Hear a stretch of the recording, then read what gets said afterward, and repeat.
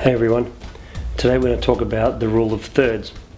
Now basically what the rule of thirds is a position that you put your subject when you're videoing. For instance, it would be you have a graph and you have left and right of the graph or an up and down of the graph. To explain it simply, here's a picture of the graph. As you can see on the right hand side you've got a vertical line, on the left hand side you've got a vertical line, and you've got two horizontal lines. Now if your subject was in a vertical position, say a person standing for instance, it's proven to be aesthetically pleasing to have that person on the left or the right of the frame as opposed to having them in the middle of the frame, right in the center. Usually even if you have a blurred background, you would use the background color to actually make it look more aesthetically pleasing. So if you have a horizontal object, say a person laying down or something like that, you would put them on the upper or lower line, and you can also utilize the left and right as well depending on how you want to position things.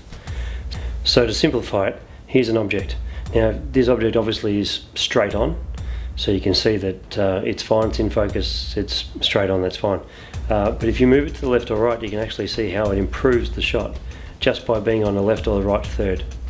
I hope the rule of thirds has been explained a little bit better for people who haven't seen this before, and for people who have seen it but not understood it. I hope this helps.